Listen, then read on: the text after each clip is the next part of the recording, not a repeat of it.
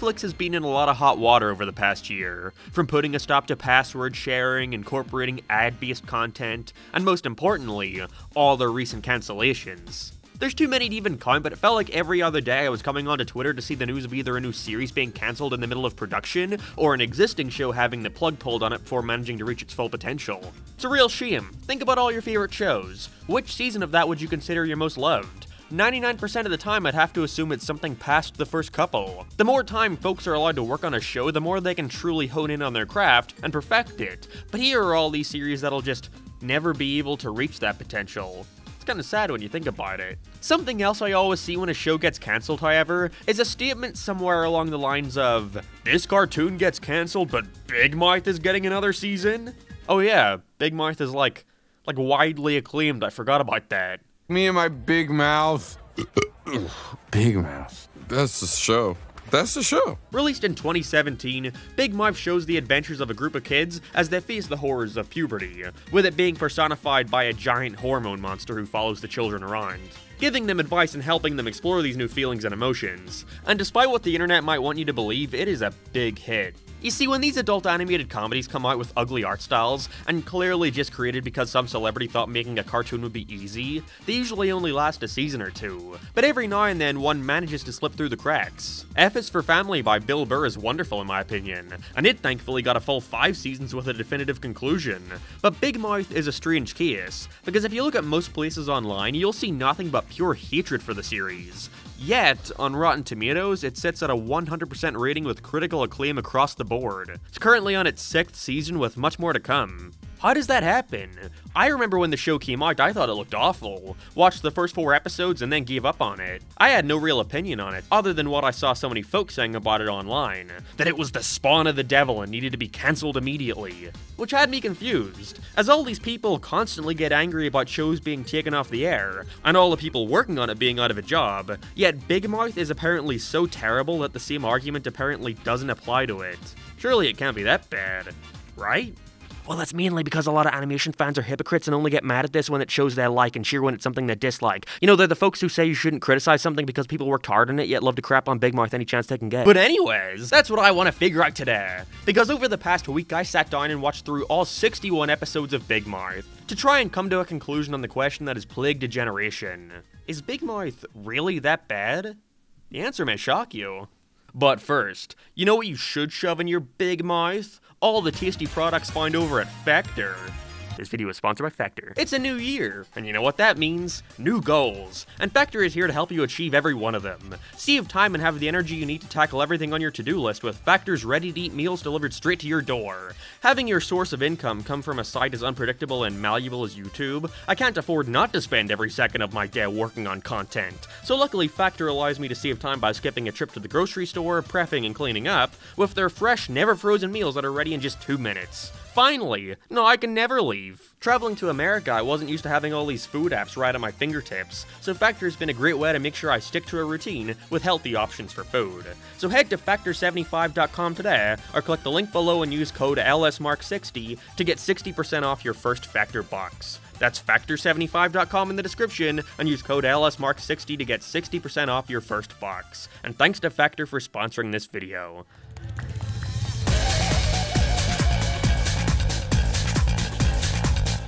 Big Mouth is, in quite literal terms, a coming-of-age show, which if you were unaware is my absolute favorite genre. If your thing involves coming of age in some way, I'm immediately intrigued. Almost Famous, Submarine, Superbad, all some of my most beloved films, so I was really curious if Big Mouth at the very least makes for a good coming-of-age story. It doesn't. Created by Nick Kroll, best known for being the voice of the Fat Pig and Sing, great sign right off the bat. It stars his self-insert Nick and his best friend Andrew as they begin reaching puberty. Also, there's a girl called Jessie who they talk to, and also this wacky guy who hangs around called Jay. They imply that the 4 of them are good friends, but we almost never see them do regular stuff friends do, so the best I can say is that they're all acquaintances. In the Big Mouth universe, when a kid reaches a certain age, they're visited by the hormone monster if they're a boy, or the hormone monstress if they're a girl, their whole purpose being to, in theory, guide them through all the strange feelings and things that come with puberty. When you hear that idea, you're like, what the hell? It's like perfect! Coming of age is all about characters losing their innocence in a way, so having the literal personification of that lost innocence is genius. How could they possibly? I'm pregnant. What? Nice. I mean, how would that even be possible? Guys, you had a slam dunk, what happened here? The biggest issue that I think plagues Big Mouth, at least for season 1, we'll get to the rest when we get there, but it's that there's such clear disregard for any sort of rules, wanting to go for a style that's much more akin to Family Guy where outlandish things can just happen.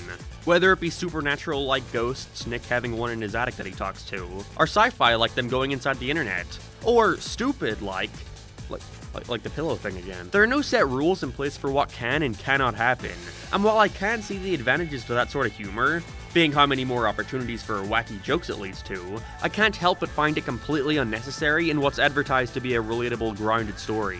When the series was coming out, the writers and creators kept talking about how they were pulling experiences from their actual childhoods and showing the gross parts of puberty in all their glory, but then you watch this show and it's just a bunch of nonsense.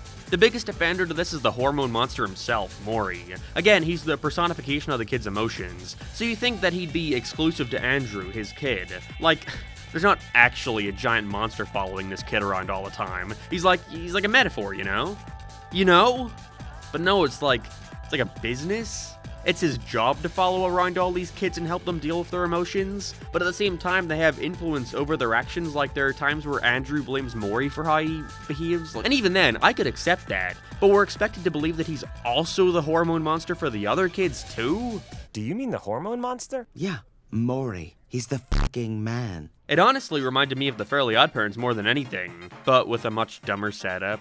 Like, okay, imagine the Fairly OddParents, but Cosmo and Wanda are every kid's fairy godparents at the same time, and you're never meant to question how they balance all this. Even then, they established that there are other hormone monsters. Like, there's this old one who eventually becomes Nyx by the end of the season, but he's the only other one we see. So are there more we haven't seen, or what's up? Wouldn't it make sense for every kid to have their own unique one specifically catered to them?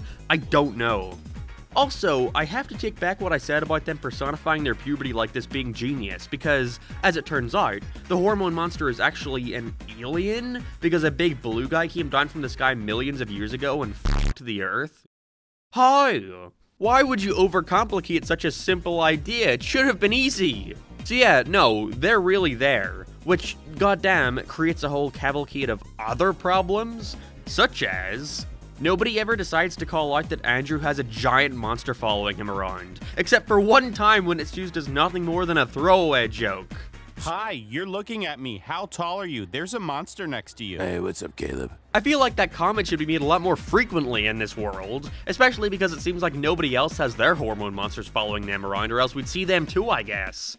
But not even, because when it's convenient to the plot, everyone just tunes him out and acts like he's not even there. Like there's this moment in season 1 where Nick and Andrew start fighting in the school hallway, but this is because the hormone monster told him to get mad. So if they can see Maury, then wouldn't they understand that this was a result of him egging Andrew on? They pick and choose for whatever helps their forced drama at that point in time. At the end of season 1, Andrew gets arrested by the police because they think he killed someone. It's very dumb, I promise. But then his parents get pissed at him for making up a story of a monster putting a hole through their drywall. But like, wouldn't his parents have remembered having their own hormone monster when they were kids? How about time? Does it stop when the kids are talking to their hormone monster? The first episode sees Andrew arguing with him about whether or not to off during a sleepover at Nick's, saying he doesn't want to wake him up. But you're speaking so loudly, couldn't he hear this? Just have him be a metaphor and nothing else, it's that simple. It seems like this idea was come up with under the assumption it would operate under these specific rules, but the further it got into development, the more leeway they gave themselves for what they could get away with for the sake of comedy. And this may seem minor and like I'm just bringing in a bunch of nitpicks for the sake of complaining, but if you watched the show, you have to know what I mean by this. It is such a specific idea they're going for, that when they actively go out of their way to do stuff that doesn't make sense, it takes you out of it and leaves you utterly confused. And the more this happens, the less immersed I am in your world. And of course, the less immersed I am, then the less likely I am to be along for the ride and laugh at the absurdity.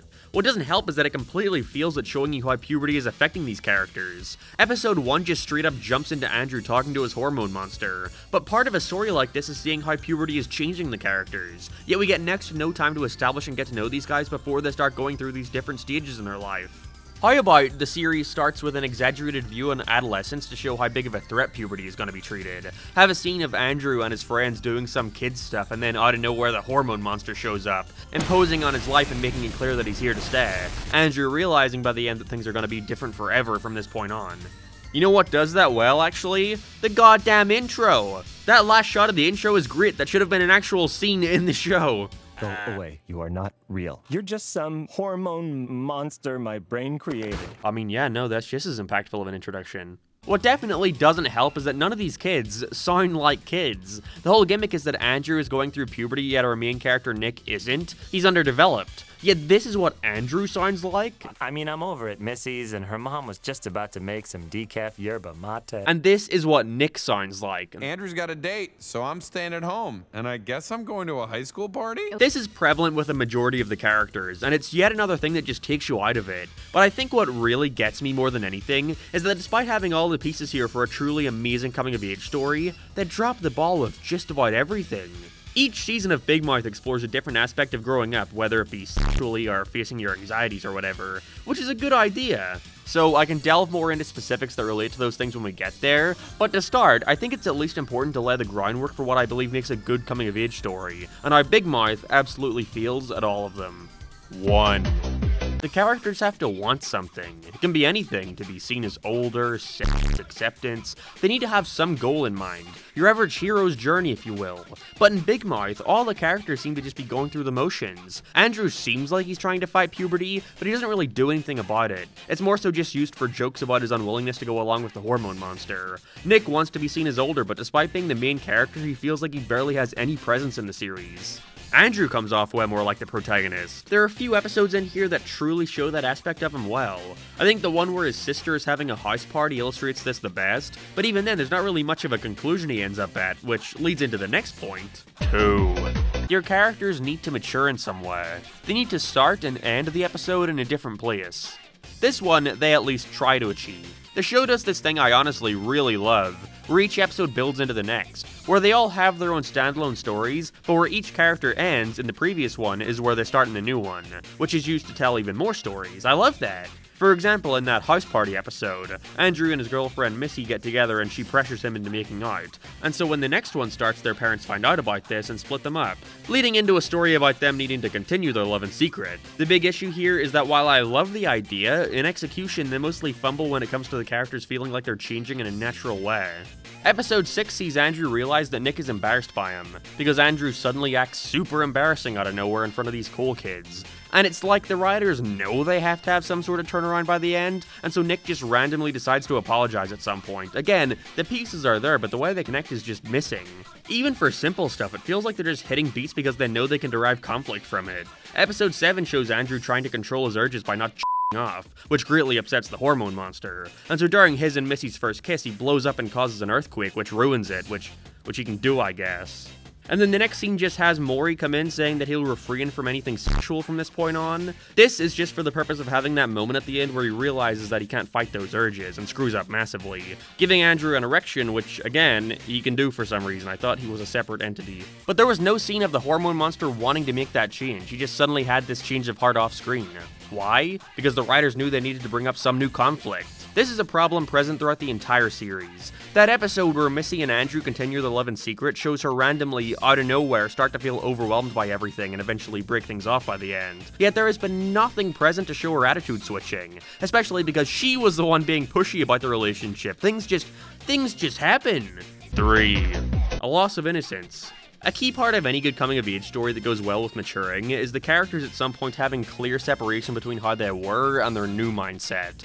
For example, Rick and Morty has an excellent part where Morty wants to use science to create a love potion for his crush to fall in love with him, a very childlike idea. This then backfires, causing the destruction of the world, and so he and Rick have to abandon it, find another universe where they're dead, bury their bodies, and take their place. It's then followed by this wonderful shot of Morty just walking around his house. Everything else is the exact same, but his view on the world has now changed, which is reflected then in his more cynical attitude as the series follows. Big Mouth really has nothing like. No moment is really treated with any kind of severity because they're more obsessed with telling wacky lol random jokes. You know who's funny? The Big Bang Theory. What further ruins this aspect is that the writers clearly had no restraint when it came to differentiating writing for kids versus adults. See, when you write for a kid character, especially if you want to make them come off as realistic and relatable, you gotta almost put yourself in the mindset of a child. Like, okay, a child would not randomly start yelling and tell their mother that they're the patriarchy. None of these guys ever seem innocent at all, so there's really nothing to lose. They're basically just mini adults from the get-go. Yeah. We know what we're talking about. It's nice to talk like men. Yeah. I crave emotional intimacy because my parents have a no-touch policy with me, so I don't really feel contact at all. They're missing that moment, that big moment where the kids start to see the world for what it truly is, marking a transition in their mental state, where we see them truly grow up. But instead of having any kind of subtlety to it, they just throw the entire message of the show in your face. There's a particularly bad moment in the second to last episode where all the characters break into song, although less break into song and more like they're going about their usual conflicts than a character announces they're gonna sing a song and suddenly everyone just joins in at once, dancing in unison like some creepy cult-like ritual. In the classic piece, Life is an effed up mess, everyone gets a line that just explains the message of what's currently going on with them. Yeah, that screams confidence in your writing. Children grow up and abandon you to die broken and alone. There's a shocking amount of musical numbers littered throughout the season, ranging from surprisingly decent like this one where these ghosts sing about being gay to, yeah, that one. And alone. But for the most part, the biggest problem that faces this season is that the writing is so obsessed with silly jokes that it never feels like there's any real conflict. Again, things are just happening. Which truly sucks, because there are good things about this season. I did not loathe my time watching it at all. There are a bunch of aspects I enjoyed a lot. For one, I think for a season meant to give you an idea of what the show is going to be like, they cover a bunch of good topics that relate to this theme. Andrew wondering if he might be gay, Nick screwing up being in a relationship with Jessie and trying to act like he was the one who broke up with her. There are good ideas in here, and I can only imagine they would have been handled infinitely better in the hands of someone who was more willing to focus on these rather than stupid hormone monster gags. Because believe you me, the humor is bad. Really bad. I can get something out of a show like Family Guy, which creates the expectation early on that the rules can be bent whenever they see fit if it makes for a funnier joke. But when you have a show with as grounded and focused of a concept as Big Mouth, the last thing I want are epic meta jokes about the fact that I am indeed watching a cartoon at the moment. With the new Velma show coming out, I'm honestly very happy to see more people come out and collectively agree that meta humor is getting super tired and not nearly as biting as it was 10 years ago. When a show used to be meta, it was so few and far between that it caught you off guard. You weren't expecting it, and because every artist working on these cartoons didn't have an easy way of contacting them like we do now with social media, it was kind of surprising and nice in a way to see that employees on these cartoons were just like real people who were almost trying to talk to us through the show. But ever since you got compilations of these fourth wall jokes blowing up on YouTube and such, it comes off more like people want to capitalize on this popularity and cram in as many winks and nods to the audience as possible, just so they can eventually make a goddamn Twitter post about it. It's not funny anymore, it's just cheap and comes off like you're so afraid of telling a sincere story that you've got to raise your eyebrow to the viewer every 5 seconds, so they don't think you're too invested in your own world and the story you're trying to tell. Is it not? Please tell me they put a Walgreens in this Netflix. What are you guys gonna watch next? You wanna hang out? And when it's not doing that, it's just taking the worst of Family Guy, where the gag just comes from over-explaining stuff in place of a joke, hoping that you'll eventually find it funny. Okay, I've held off on it for too long, but I gotta say it. This show looks terrible. A pattern you can easily notice is that when you get cartoons made by celebrities, they usually look awful. I love F is for Family, but it is one of the worst looking shows I've ever watched. Right below that one, though, is definitely Big Mouth. I appreciate the fact that they're trying for a somewhat different style than what we're used to in these adult comedies, but it seems like the new things they do are all for the worse. Like giving the characters these ginormous lips that protrude off their face. They all look like fish, and it is so unappealing it's gross to even look at. Then there's the strange, realistic eyes. Well, okay, realistic compared to everything else, but they've got so much unnecessary detail that it looks like a bad, hyper-realistic creepypasta. The animation itself, though, is fine. I was surprised to watch it and see there's actually quite a bit of frame-by-frame in there, which you can tell by the line width changing sometimes, but it's really the art style bringing everything back. Also, the backgrounds are super inconsistent, it really bothers me. Sometimes they have colored outlines, sometimes they have super harsh shadows, sometimes they look right out of Family Guy, and then when they cut to establishing shots of the school, it looks like this. One thing I see a lot of people take issue with is what they actually decide to animate and show you on screen. Hell, it only takes 5 minutes into the first episode before you see one of their dicks. It took The Simpsons a movie before they went that far. It's not even the worst of it. I think the strangest part would have to be when they fully animate and show a face on the girl Jessica's, you know. and they hold on shots of it for an uncomfortably long time. Like a show about a bunch of kids Isn't that basically just like Holy shit, I hope not. Not helping your case, Big Mouth. Now, I don't inherently think that a show starring teenagers can't focus on sexual topics. You know, that's been done successfully time and time again. Look at the In-Betweeners or Sex Education, there's countless examples. And to say that shouldn't be explored at all is a very reactionary place to take such an argument, especially considering that such a large part of growing up and coming of age is the sexual aspect. But, and that's a big but, Big Mouth drops the ball by going too far into it. Like, because it's a cartoon, they really do get away with showing everything, and it's really not necessary. That's all I'm gonna say on this uncomfortable matter. Overall, Season 1 of Big Mouth didn't leave me absolutely hating it, but more so annoyed at how badly they butchered what was such a brilliant idea for a cartoon. There is so much missed potential here, with solid concepts yet pretty bad execution. Mainly from the show not knowing whether or not they want to tell a more grounded story or funny Family Guy gags. It is just the first season, however. Those tend to be rough, with the writers and showrunners still getting a grasp on what exactly it is they want to do. So let's check out the second season to see if they begin to refine any of these ideas.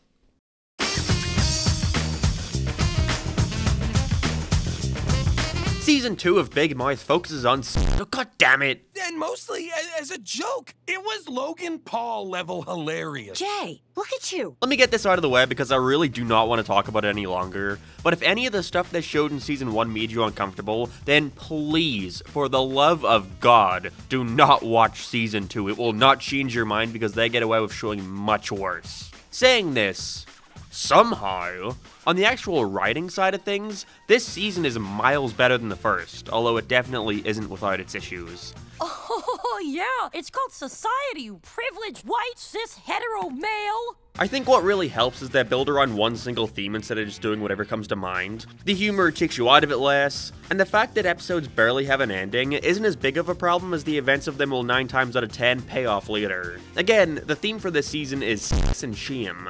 Dude, can I just say this is the worst possible topic that I could have done after YouTube integrates this new swearing stuff, I swear to God. Anyways, each of the characters have their own arcs in relation to this, each doing a solid job at standing apart from one another. Andrews is building off the previous season where he was turning into a pervert, the line he's willing to cross getting more and more depraved with each episode. Jesse and Missy are feeling self-conscious about their bodies upon seeing this other girl in her class maturing faster than them. Meanwhile, Jesse is also dealing with her parents being on the verge of a divorce and acting out in different ways because of this. Like an episode where she and Nick smoked the weeds for the first time. All while Nick is dealing with his new hormone monsters, trying to get with the girl I mentioned before and subsequently messing things up with her.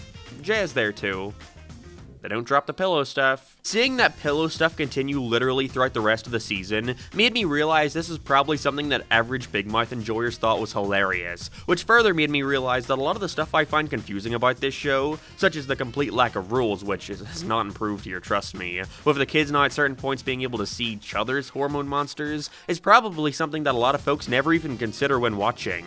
I think it's important to acknowledge that many people choose not to think about media critically like that, which is completely fine, but I don't know, I think it's at least worth addressing that a lot of the stuff I complain about here are probably things that people love about the series. Can we go inside? I know that people can't see me, but I feel kind of exposed. There's a monster next to you. Hey, what's up, Caleb? Case in point, all the funny meta humor, which is only ramped up with Season 2 and is getting increasingly more obnoxious. I really don't know how much longer they can keep this up for. You got 5 fingers, don't you? Well, actually, I have 4, but that's pretty standard animation stuff. What's even worse is that, even in the last season, there are so many jokes here about Netflix and how amazing it is. Like, they desperately want to sell you on the streaming service, but if you're watching the show, then that means you already have the streaming service. Gina, streaming on Netflix has never been easier. This Netflix, it sounds expensive. You'd think so, but it's not, Gina. You know, unless you were to pirate it. But Andrew? What? Slender Man is. Okay, that last one wasn't meta, but I wanted to show it anyway. All the arcs are nothing stellar, but I do like the way it all culminates at the end, particularly with this new character, the Shiem Wizard. He's basically just the embodiment of one Shiem, but again, he does it for everyone. I love how he haunts Andrew, judging him for every bad choice he makes and making sure he doesn't forget about them, making him anxious and paranoid. And the two-parter where all the kids are locked in the gym for the night, only to realize they're all haunted by the same being is great. Could have done without the ending, but an idea is there. They even come back to it in the final episode where we see him explain that to have Shiem is a good thing. Without Shiem, what's there to stop you from doing anything you want? The Shame Wizard is probably the best they've handled a subject in the series, especially his introduction. Wish we could've got one for the hormone monster too! Point is, there are concepts in Season 2 that are way more fleshed out compared to the last, and some of them actually aren't too bad. I also really like Nick's new hormone monster. Okay, wait, let me rephrase. In concept, I really like Nick's new hormone monster, because in practice, he's annoying as fuck. He's new to the job and inexperienced, and so that reflects Nick's choices and how he handles the relationship with the girl he likes. After he makes out with her, the monster encourages him to tell everyone because they're so excited and eager, which predictably backfires later on. Huh. It's funny, it's almost like these are greatly improved when each kid has their own specific hormone monster that caters to them. Huh. Still though, don't get me wrong, I'm not saying this season is amazing or anything. It's got quite a bunch of issues that for sure bog it down. Let's start with the minor complaints and work our way up to the more glaring problems. First of all, that episode where Nick and Jesse smoke is super lame. I have yet to see a cartoon that accurately conveys what that does to you. Not that I would know, So yeah, you do not see things jumping out at you or start to have your limbs bend and contort, fusing with others. You don't see wacky magical rainbows and flying dragons. You're mostly just chilled out and sit around eating whatever the hell's in front of you. Yeah, not that I would know. There's this episode early on that's all about abortions, and it is so lame. They spend the first couple minutes talking about how badass and brave they are for tackling such an issue, looking at each other like, whoa, folks are gonna be mad at this one. Then we see a couple unrelated segments where they are extremely on the nose about what the points they're trying to make are, literally having all their dumb characters talk about how abortions are bad, so the smart characters can come in and list all these epic abortion facts. But it's mostly abortions. Common misconception, Jay. Abortions make up only a tiny percentage of what they do. Yeah, they also do breast exams. Educational for sure. I'm positive many 12-year-olds learned a lot of stuff watching it, but I'm watching this for entertainment, not for a lecture. By far the worst aspect, however, is what they end up doing with Jesse by the end of the season, because it is a genuinely interesting idea and they do nothing with it. See, they very naturally build up to Jesse feeling more and more fed up with everything throughout the season, to where by the final episode we see her run away from going to a therapist with her mum, and going into a portal with Nick and Andrew to the world where the hormone monsters come from. I don't, like, why is this needed here? It's very obvious that this is just a backdoor pilot, like, whoa, look at all these quirky characters we could explore if this were its own show. I mean, I gotta give it to him, it worked. But here we see that Jesse's hormone monster is being fired and replaced by the depression kitty, meaning Jesse is now depressed. If we ignore how they establish in this very episode how without a hormone monster you won't go through puberty, so you know, how's that gonna work for her? Also ignoring that the kitty puts her in a depression ward where she's gonna spend the rest of her life, which doesn't make sense as a shocker, that's not what happens when you're depressed. But it's evident they're using this whole thing as a metaphor. You know, the cat is laying on top of her and therefore she feels like she can't even get out of bed. Very obvious analogy they're making here. But the way they end up defeating her depression by the end is just by distracting it with a laser pointer and suddenly she's not depressed anymore. Any of you guys watching this ever felt a little down? Boy, do I have the thing for you. I think what they were going for here is that your friends can help your depression, like letting them help you, but it was not handled well. Especially considering the implication here is that it fixes your depression, which, sure, it can help, but definitely not fix. I wouldn't know, though, I don't have any friends.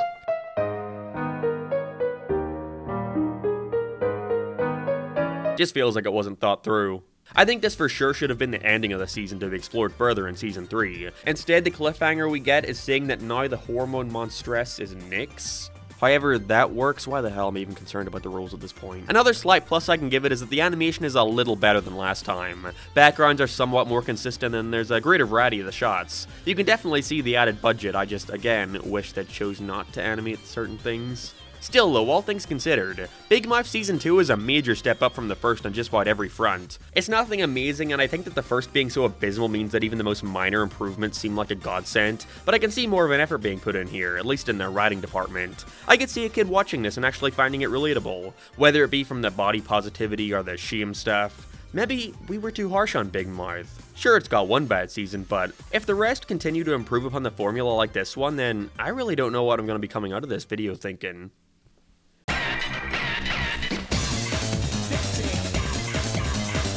Oh, they talk about butt pussy. If that makes you uncomfortable, buckle up, y'all. Considering how well it worked out last time, I was shocked to see that for the most part, Big Mouth Season 3 abandons having a central theme, opting for a format much more in line with Season 1, which now leads me to believe that Season 2 was a complete fluke. They start with a 45-minute Valentine's Day special, which I'm almost positive isn't even supposed to be part of the season, more so just a middle episode between Season 1 and 2, but it honestly does a solid job at connecting both of them together, building off the Season 2 finale, and leading it into where these characters will go in Season 3, mainly with Jess starting to believe that he's bisexual, wanting to screw both male and female pillows.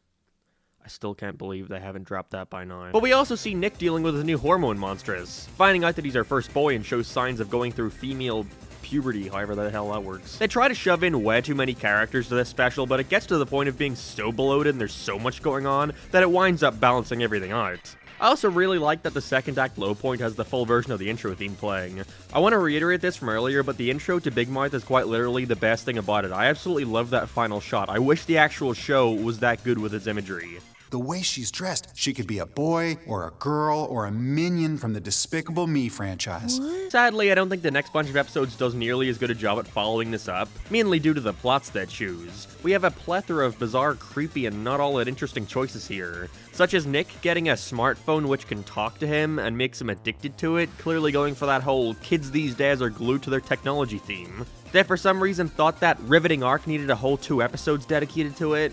Then we have one where Nick and Andrew are going to Florida to visit Andrew's family, where he falls in love with his cousin and makes out with her. And then the next one continues this with an A, B, and C story that could not be more tone deaf from one another.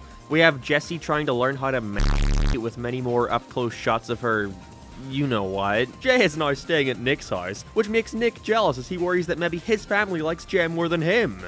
Andrew's trying to send a dick pic to his cousin. Sorry, I'm not good with story. I'm more of a joke guy. Don't have to tell me twice. More than any other season, this one definitely feels like they were doing these kinds of plots for the sake of stirring up controversy. Although, ironically enough, what I remember folks being mad about when this came out was the new character in class who talks to everyone about how she's pansexual and starts explaining what it means to all the normies, which is an actual word used.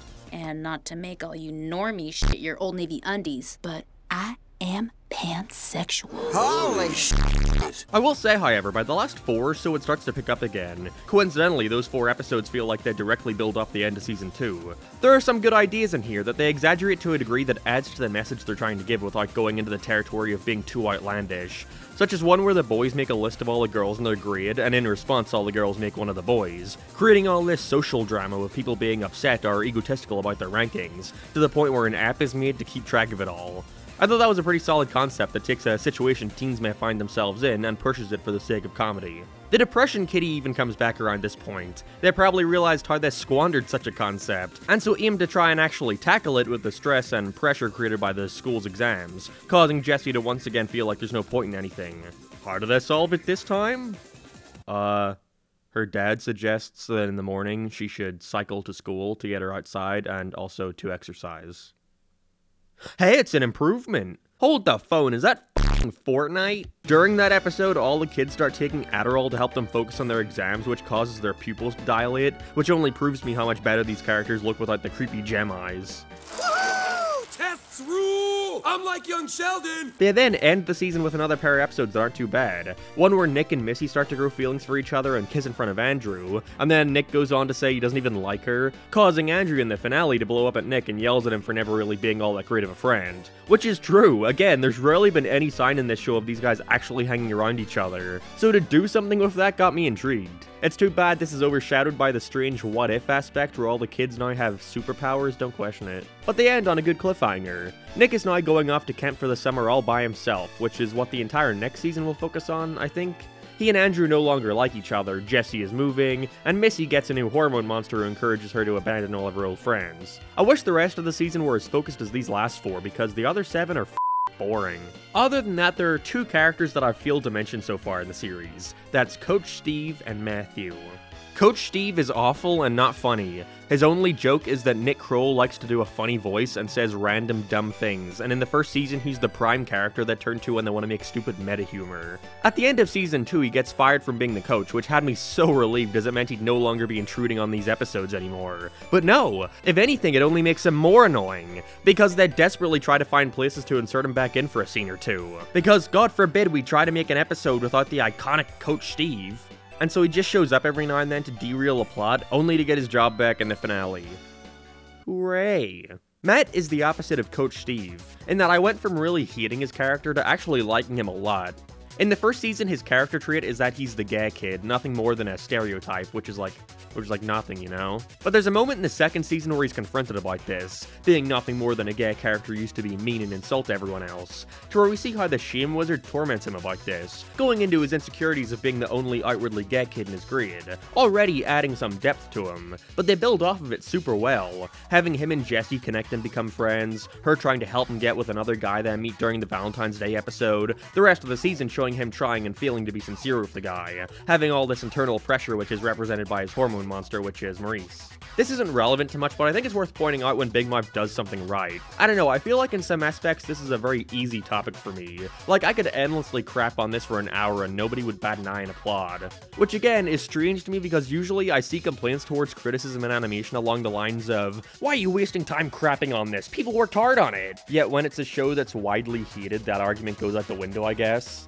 But I want to make sure that I praise the series when they do something genuinely good, because otherwise, what would be constructive about this? Overall, my opinion on the show is very negative. I'd be hard-pressed to call myself a Big Mouth fan. But I could name 50 cartoons worse than this. I can definitely see why people like it at least. General audiences love this show. There's a reason why it's got 6 seasons while a lot of other Netflix cartoons only get 1 or 2. It casts its net very wide. Like, puberty is something everyone goes through, so its target demographic is much larger than a lot of other stuff in the service. This may seem unrelated, but I think it's worth mentioning. I don't like Big Mouth, but I can 100% understand why people do. I went out of my way to reach out to some folks who genuinely enjoy it, and I kept hearing the same thing, that it is willing to go into all these taboo subjects that other shows avoid, that it does force you to sit and look at the gross parts of growing up, and I can see how that would make teenagers watching it maybe feel less alone, but again, though, I don't really need to see a lot of this stuff. Big Mouth Season 3 is probably in between 1 and 2 in my opinion. 2 is alright and 1 is pretty bad the whole way through, and while a large chunk of Season 3 is like 1 in that regard, those last few episodes reminded me of the best of 2, and I can only hope now that they're aiming to have the next season entirely focus on one setting with a set of characters, that it causes things to be even more focused on the character dynamics. Let's see. Who is watching this garbage? The neo crows on YouTube are right. This show is disgusting. You know who had a good intro song? This guy stinks!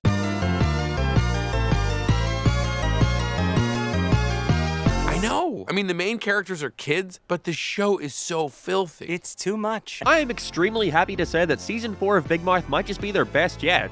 It didn't go in the direction I was expecting, and I know being the best season of Big Mouth isn't exactly high praise, as in reality it's just okay. But credit where credit's due.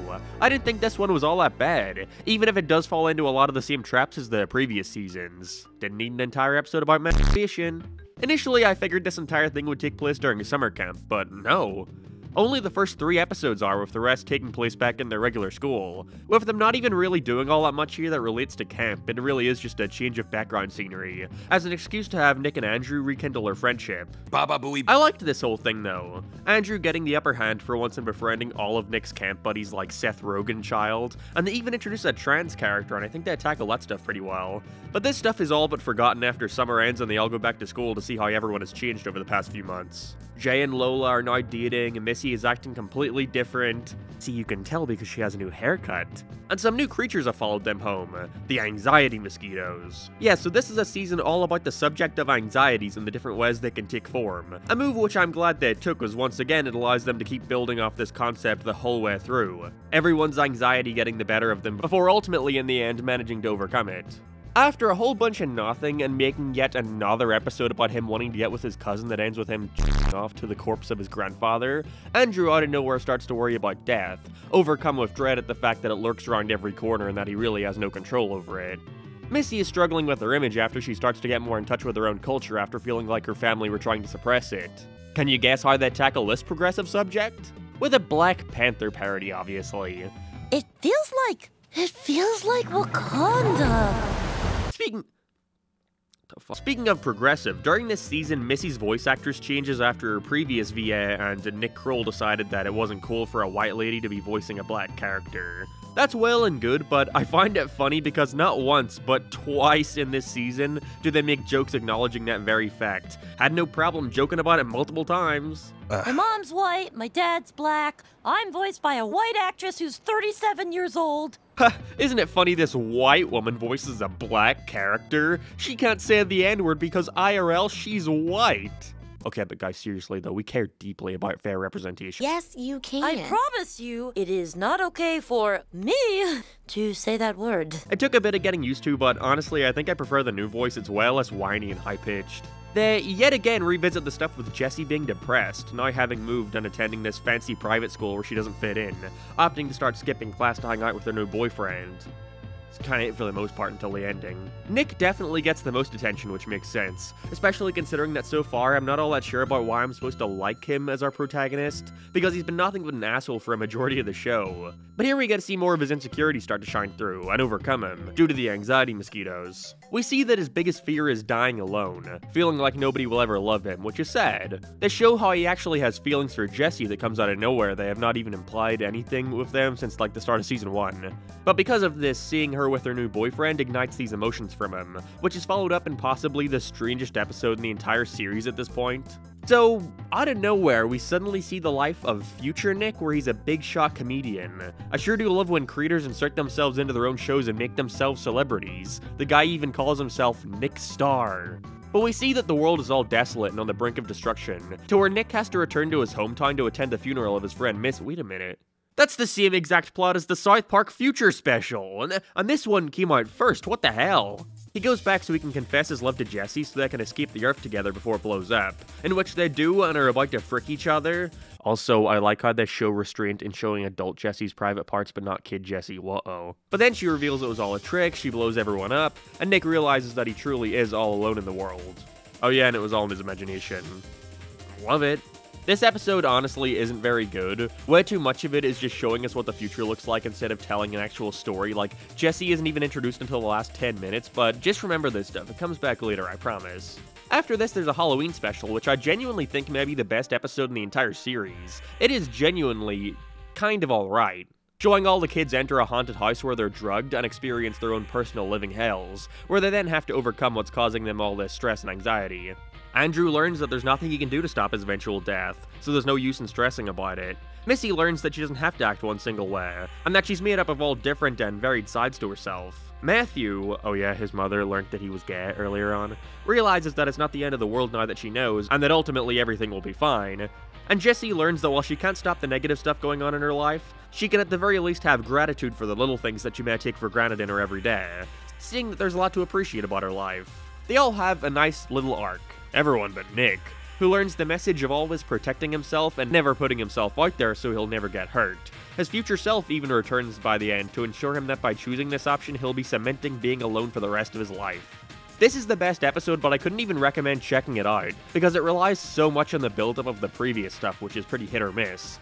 Like the one from 2 episodes ago where it's just 4 random stories of the characters all jerking off, you know, it's not that amazing. But the finale builds off this one, although possibly in the worst way it could have. Because Nick wakes up to see that he's now a lost soul, his body having been possessed by future Nick.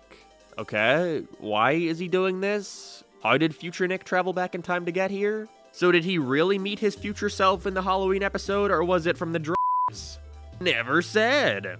The whole point is to show everyone trying to act on what they learned in the last episode, only for future Nick to come around and undo that progress, where Ghost Nick then has to try and uplift his friends again. It's a little too fantastical for my tastes. Like, it does a thing similar to the end of Season 2 where their solutions to this stuff is too simple. Like, Jessie sees that helping Nick makes her less depressed, which I'm pretty sure is the exact wording she chooses, but like, it would distract her from it, sure, but not make it shrink. There's a lot of moments in this show where they treat these emotions super simply, and I'm beginning to accept that that's all they'll really do with them. Which wouldn't be bad if they weren't treating this like it's the most groundbreaking advice ever. Hey guys, here's some helpful tips to being less depressed. Number 1. Exercise. Number 2. Take on your friends' problems too. Number 3. I like the moment at the end where Nick goes inside his own body and has to face the embodiment of his own anxieties, learning to accept and embrace them as a part of him, overall ending the season on a fine note. Like I said, this was probably their best season yet. I enjoy aspects of 2 more, but it has stuff like the awful abortion episode and stuff, so I definitely feel 4 is more consistently alright. I have no idea where they can go from here, though. Like, Nick is now in love with Jesse, but all the other characters feel as if they're getting to a point where there's not much to do with them. You know, this is the 3rd season in a row where Jesse has learned to deal with her own depression, so let's see where they take us in Season 5.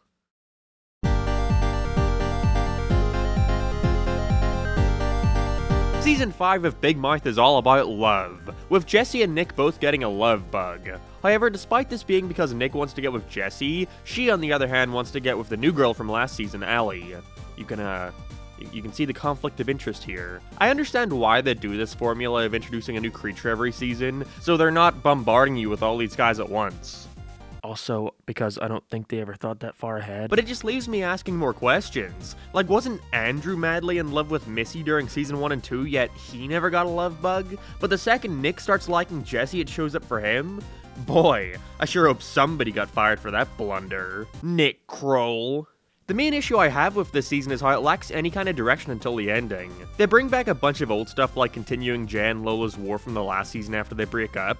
The Sheem Wizard comes back to star in his own episode again. It really feels like they've begun running out of steam, if that was even possible. Despite only being at season 5, it's already starting to reach that point where their characters are turning into one-note archetypes. Especially Andrew, he's the worst culprit to this. In the beginning he was an awkward and perverted kid, yeah, but there was still a part of him that felt real in a way. But after the second season they really started leaning into that perversion. To the point where it just feels like they took Jay's character from early on and replaced it with Andrew because now Jay has bisexual adventures to go on. Honestly, it may just be a case of getting in new writers and such as the show has went on. I actually checked out the writers and stuff and was shocked to see that Nick Kroll was only responsible for writing 1 episode of Big Mouth, that being the pilot. And while other producers such as Andrew Goldberg have been a little more involved throughout the show, it seems like season 5 and 6 are the ones with the least amount of involvement from its original creators. And while there's not a noticeable drop in quality or anything, it definitely does feel different. Like a lot of them though, it does begin to pick up by the last few episodes. Over time, we're also introduced to another new creature, the Heat Worm, which Missy gets after becoming jealous over Jesse and Allie stealing her idea or something, I don't know, which causes her to go online and epically troll them all.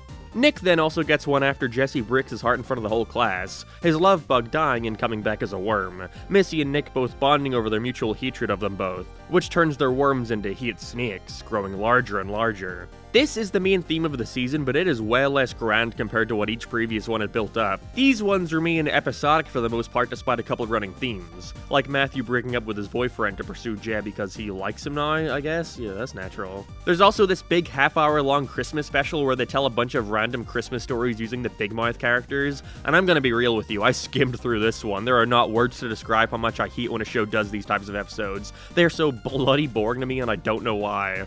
I think it might come from my love of The Simpsons. As a kid, they would air around 4 Simpsons episodes every night, and so when one of them was a goddamn anthology I had already seen 5 times before, 7-year-old me was furious. Anyway, Big Mouth. I will say, however, there is some stuff to appreciate about it, like all the different art styles they go for, which are replicated pretty well, like a more action-y looking style, stop motion, and a storybook aesthetic. I think it's important to recognize that when a show has a generally ugly art style, I see a lot of folks trying to say that the artists and animators working on it are lazy or untalented, when that's not the case at all. They just do what they're told. And there were a few moments in Big Mouth where I could truly see that talent shine through. You know, all this stuff. The puppets they use for in between the stories also look great. There's plenty to love here, but I just can't get with a bunch of random inconsequential stories. It ain't my thing. You know what definitely ain't my thing? The finale. So, by the end of the season, Nick realizes that he is like bad or something, and accidentally gets transported back into the monster world with no way out, and so Andrew and Maurice have got to go and find him. This is then followed up by Nick having to go and talk to the head of human resources, which is Nick Kroll standing on a green screen, and it becomes painfully obvious that this guy freaking loves himself. You're using me and this whole show to work through your own from when you were a kid? Well, mine and all the other writers, but yeah, mostly mine. He basically just stands there explaining the entire plot of the show to Nick, him realizing that he's just a cartoon character that's used to vent about stuff that happened to Mr. Kroll as a kid. And they make a bunch of jokes like, yeah, I do this, and then, look, we're even writing the episode right now. But I don't think the guy did a single thing in this season other than voice the characters and stand here like a goober. I can see why this is funny in a meta way, but it comes off as super lame to me. This joke works in random comedies like Uncle Grandpa or Chowder. Well, Uncle G, did you find out the meaning of your life? Yeah, some bald guy drew me when he was bored. But for Big Mouth, where the entire gimmick of the series is kids learning how to deal with how rapidly things change during puberty, to have smug-ass Nick Kroll stand there and basically give Nick the advice he needs comes off super lazy and basic. But alas, it works. Nick learns to stop drinking that Heaterade, and his heat snake turns back into a love bug. Hooray. Hold on, you voice me? Yeah. Oh, bummer. I thought I was Will Arnett. Well, maybe people think that I'm Bojack. No, nobody thinks that. Yeah, I know. Jesse also realizes to not be such a dick and apologizes to Missy, which too turns her hate into love, ending the season on a nice little note. Season 5 definitely feels like the turning point for Big Mouth. Season 4 already felt as if it could have been the finale to the series. It even ended on all the monsters singing about the themes of the show, so who knows, maybe they initially thought that would be the end of the show, before getting picked up again. But all the characters really seemed like they had reached a natural conclusion to their arcs, and from this point on it's like they don't know what to do with them anymore, so they keep adding in more and more monsters hoping it creates more conflict. Still though, it was fine. There wasn't really any glaring issues with it, although maybe at this point I'm just becoming numb to all the bad stuff and I'm just looking for any glimmer of hope I can deem from it. But even then, Season 5 is without a doubt the least memorable. Next up is the most recent season, number 6. After this, we're finally done. But I'm mostly curious, before we end, are they gonna get the series back on track or continue to derail from what the show started as?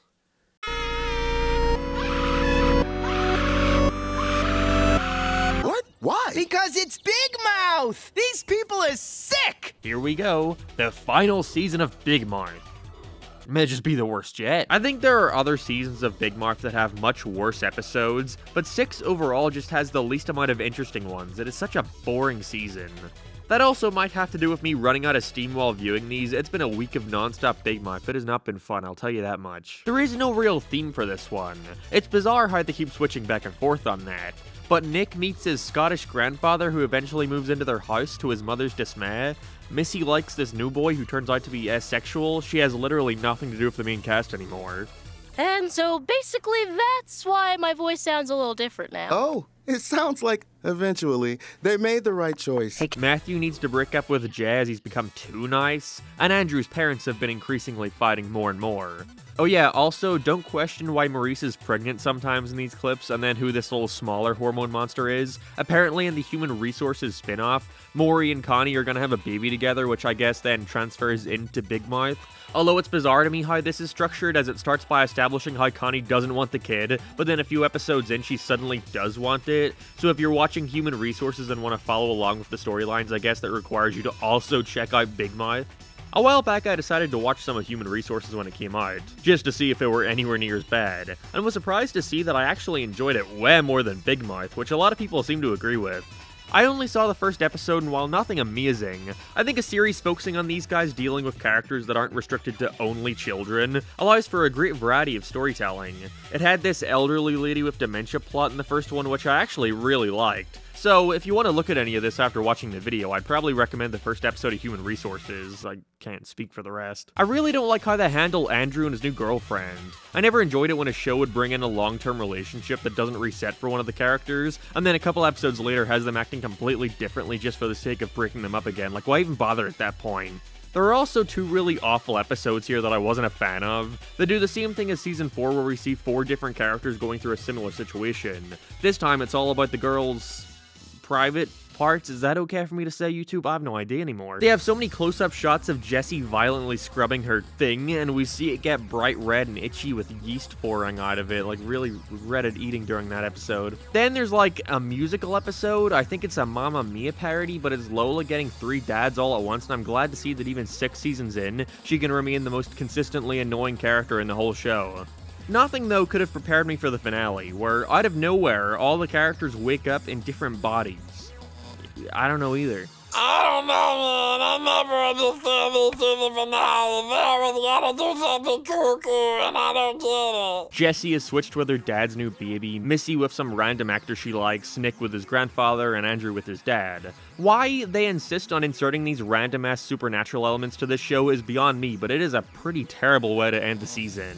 Basically, they're just able to fix whatever problem was currently facing them because who they're switched with relates to it. Problem solved. Andrew's parents have made up, Nick's dad is back to being nice, Jessie learns to accept her new sister, and Missy learns that it's okay if her new boyfriend is asexual. Hooray for all.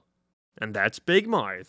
I really wish I had more to say about these past couple seasons. I realize now that I spent like 20 minutes talking about the first and 5 for the last. But I think that only goes to show how much the series feels like it's just out of energy. It feels drained, like there's no more ground to cover. Recounting back to season 1 honestly made it sound kinda quaint, when it was just these 5 characters going through their regular lives with a monster following them around. Now we follow like 20 characters and their additional 40 monsters who rarely ever even speak to each other anymore, as they learn the same messages over and over again. It at least seems that Season 6 hasn't left on a cliffhanger, which they usually do, which I hope means that with the next one, they aim to start fresh and get back to basics in a way. Scale back and focus on what... Okay, well I was gonna say focus on what made it good, but that's not entirely true, is it? I guess I just don't like this show on a fundamental level. Such a contrarian, I know. But what pains me most is that I really love the idea behind Big Mouth. Exploring everything that comes with growing up in a non-episodic format, where characters can grow and change over time and that isn't reset every 22 minutes. Where it falters is the lack of restraint shown by the writers who clearly had a background in writing for Family Guy. There is merit to that sort of style, and again, I can completely understand why some folks liked that very aspect of it, but it just doesn't do it for me. If Big Mouth had a better art style, stayed more grounded, and maybe censored some more of those uncomfortable scenes, I probably wouldn't think it was all that bad. But it all comes together to create a series that feels like it never really knows exactly what it's trying to be, and I think that's what holds it back the most.